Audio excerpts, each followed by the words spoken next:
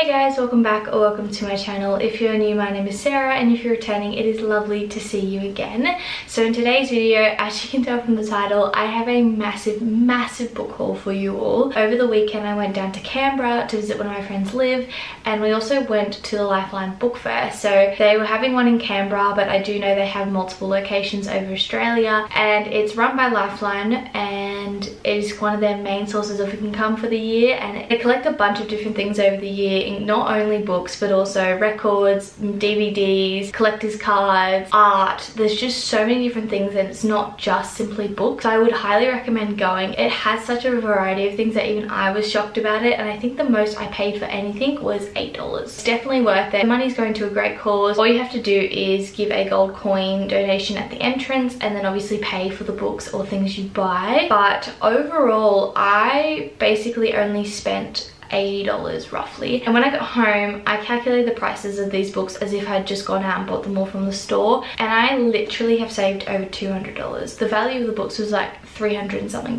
So honestly, I would highly recommend going, particularly as a uni student. It's just such a good opportunity to collect all these books for the year and just go nuts and not feel guilty for it, because that's what I did. So yeah, I'm gonna start now because I could ramble about how amazing this idea is forever, and I will be going back in July. Canberra has one in July, so I will be going back. There's no doubt about that one. So I think I'm going to start with some of the series I got. I think that'll be a fun way to start. Okay, so the first series I'm going to show you, I literally was just putting it in the order I got them because it would have triggered me if it was out of order, was the entire Anne of Green Gables series. And when I say entire, I mean entire, and I almost got all of the same series. I did have to pick up 2 different cover copies, but they are the same cover copy, if that makes sense. So it doesn't trigger me too much, but I'm so stoked that I managed to pick all that up. This in total, when I looked at it, was valued at like $50 for the whole series, and I believe I got this for $8. $10 even, because all of these books were almost $1. I think there was 2 that were a little bit more than $1, but they were $1. That's insane. I love Anne of Green Gables. I grew up watching all the movies, and I really wanted to have the series at some point in my life, but I didn't know how I was going to go about that. And I just happened to be walking past like the kind of classic section, and they were in there, and yeah, I was just absolutely in shock. So I'm glad I got those. The next thing I got was Harry Potter and Deathly Hallows original cover. I do own all the original copies. The Deathly Hallows, because somehow it went missing. So I now have a completed set, and I am so happy about that. It is in such good condition. It could have been in a whole lot worse condition, so I'm very happy about that, and I have Jack to thank for that because he went around to try and find it for me, because at the time when I went to look for this, they restocked the fantasy section, so I kind of just sprinted that way and he went that way. So I'm so glad I have this now, and I get to finish the series, and it's just,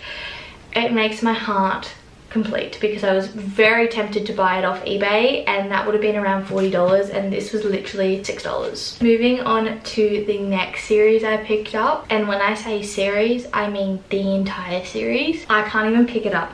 It's so heavy. The Vampire Academy series. The whole thing, bar number 4 for some reason. So literally when Jack went to get the Harry Potter thing, they were doing a restock, so I wandered over to see what was being restocked, and she pulled out this entire series. I will say I was a little skeptical at first because I haven't read the series. I've heard some things about it, and I know a lot of people love it and the TV show, and I was kind of like, I don't know if I really want this. Liv was like, you know what, just get the first book. And then I was like, but it's the whole series is there. And I thought, no, you know what, I'll just get the whole series. Each book was literally like $4. So obviously I'm just gonna buy the whole series while it's there and it's cheap. And I did go out and buy the 4th book because it felt wrong going home and putting this in my bookshelf without the 4th book. So I was kind of like, all right, we'll go get the 4th book. So I have the entire series. I have started the first one, and I am thoroughly enjoying it. I think the best way to describe it or relate it to something else I've read would be the Midorian Chronicles series, in regards to like being on a campus and people having, you know, powers and things like that. So I definitely think that's what I'd relate it to, but I'm thoroughly enjoying it. So I'm definitely happy that I got the rest of the series, and it's gonna look so good in my bookshelf. The next thing I'm about to show you is literally the best find of the entire day. It is my favorite thing I've picked up today. I was shocked I found it, absolutely shocked when I tell you when I saw it. The Crescent City series. Now, before you get your mind blown like me, I did have to buy the second one, but the whole point, it blew my mind, is the covers match. I don't know if anyone else is having the same issue, but in Australia they are not selling this cover. They're selling a cover which, it's still a lovely cover, don't get me wrong, I do love it, but it's smaller, chunkier, and does not look anything like the second cover.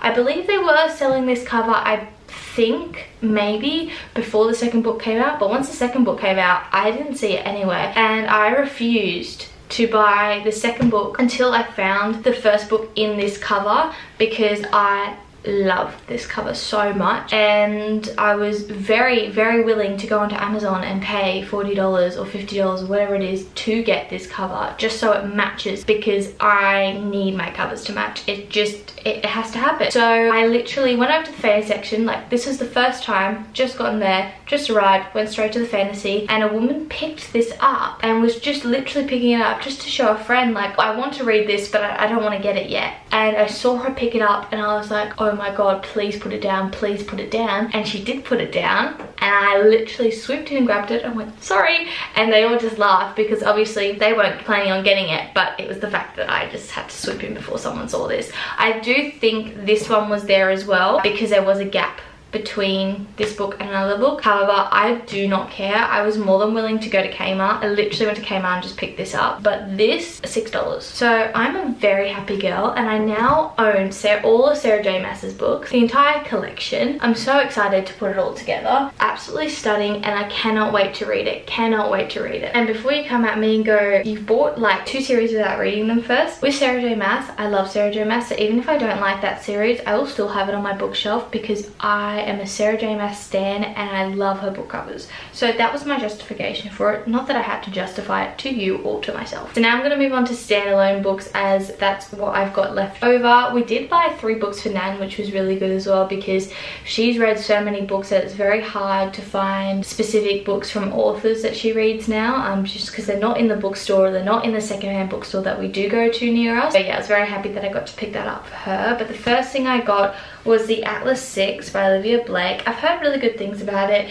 The reason I picked this up, this is actually not from the book fair. Liv gave me a gift voucher for my birthday last year, a Harry Hartog one. We don't have a Harry Hartog near me, so I waited till I went down to Canberra and I used my voucher, and this was kind of the only one that was there that was interesting me. They didn't have any on my TBR, surprisingly, so I was like, you know what, I am actually really interested in reading this, so I picked this one up, and I love the cover of it. It's just so pretty. So yeah, I'm trying to like also broaden what kind of books I read, because I think it's really important to dip your toes in each genre, because you never know. Like, I would not have read fantasy a year ago, and now I go straight to the fantasy section trying to find the next book I want to read. So yeah, that's why I got that one, and I'm also very excited to read it at some point. The next 3 I'm going to show you are non-fiction, and the first one is Teacher by Gabby Stroud. I have had my eye on this one and also the other 2 for I think about a year and a half now. The issue with me is these books are $30 like at QVD, and they don't sell them at Big W, or if they do, they are also the same price, just because they are non-fiction. So I've been holding off, and when I heard about the book fair I was like, right, hopefully they'll have some of the ones that are on my list. So definitely, if you are a non-fiction reader, I would highly recommend going to the book fair, because the variety of non-fiction is phenomenal. And I did pick up 3 books that I did not think I would find, so I would recommend going. So yeah, that's the first one I've got. Then the next one is The School by Brendan James Murray. Again, this book is also following another teacher, just like the other book Teacher.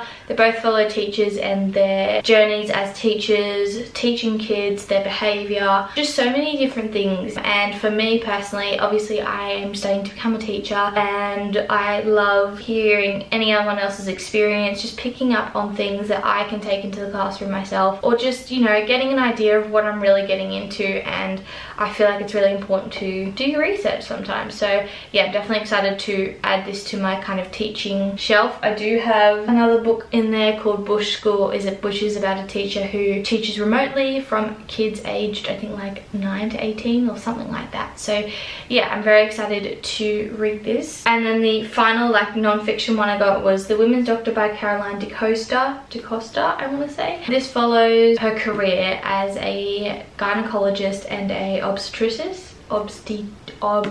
Obstetrics. Oh, I don't know how to pronounce that. Basically like a midwife. Yeah, that kind of follows her stories, and I thought that would be so fascinating, so interesting to read an individual's perspective on watching them give birth and looking after the women that do give birth, you know, all that kind of thing. I'm really fascinated about those things, so I thought it'd be very interesting to read it from the perspective of a qualified medical person. It was also on my list at the time, so I'm glad I got that as well. And literally this was $6, the school was $5, and the teacher was $6. So I basically got 3 less than the price of one of those would normally cost. Then I picked up The Little Paris Bookshop by Nina George. This again has been on my list. I basically went through my TBR. The amount of people that had their Goodreads up was just iconic, and just went through and made sure I stuck to my TBR, because the whole issue for me with trying to not buy books is that if I see something that is on my TBR, I just want to pick it up and have it on my shelf so that I have the option of reading it. So I was like, right, let's just go in and buy what's on my TBR, because at the end of the day, whether I read it now or in the next 2 months, it's going to be read at some point because it's on my TBR and I'm interested in reading it. So that's kind of my concept behind everything I bought today, and that was $5, so pretty darn good. Then I got The Husband's Secret by Leanne Moriarty, another author I really do enjoy. I've read 2 of her books in the past. I do have Big Little Lies on my shelf ready to read as well.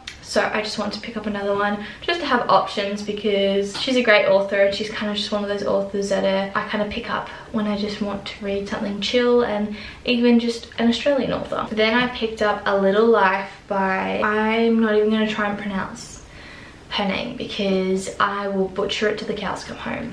And this was literally, I kid you not, $5. It is in incredible condition. The spine is not broken, so either someone's bought it and not read it, or they have read it and they've just done a phenomenal job in not destroying it. Liv also picked this one up, as well as The Little Paris Bookshop. We did get 2 of the same books, and I do want to read this at some point. I don't know when I'll get to it. I haven't picked it up before, only because I do know there is a lot of trigger warnings involved, and there's a lot of graphic detail in this book, so I wasn't sure if I was ready to read it, if not, if I wanted to read it. And I thought, you know what, it's there, it's $6, I'll buy it, and when I want to read it, I will read it. But I think it's something I definitely do want to read, so it's nice to have on my bookshelf as an option. Because also, again, because it's not on my bookshelf, I shy away at the idea of buying it, because when I buy a full price book, I want to be able to say I will for sure read it, whereas this was $6. So if I don't end up reading it, it's not as big of a detriment to my bank account as it would be full price. Next one I got was The Dictionary of Lost Words by Pip Williams. This was literally $5, and they had multiple copies of this book. They had multiple copies of A Little Life as well, so don't stress, they do have multiple copies of some books, and they're always putting new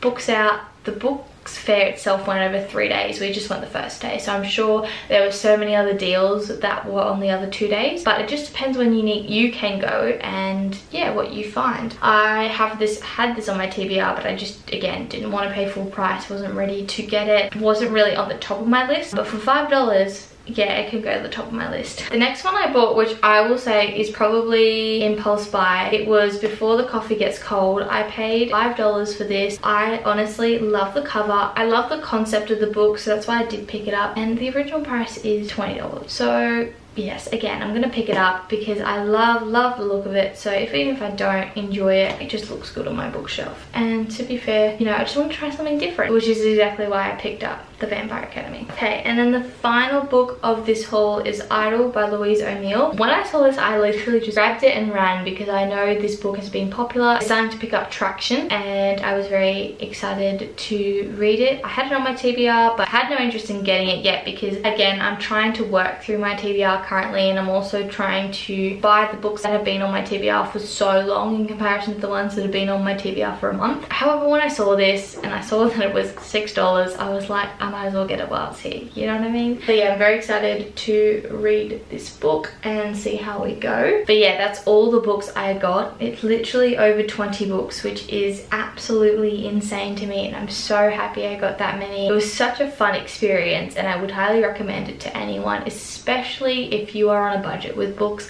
because obviously it is a very expensive time right now for a lot of people, and you know, sometimes the library doesn't have what you want, and so it is nice to be able to go somewhere and spend money on books and get a larger quantity of books for a cheaper price, because let's be honest here, 2 books will cost you anywhere from $30 upwards these days, whereas I literally have over 20 books here for $80.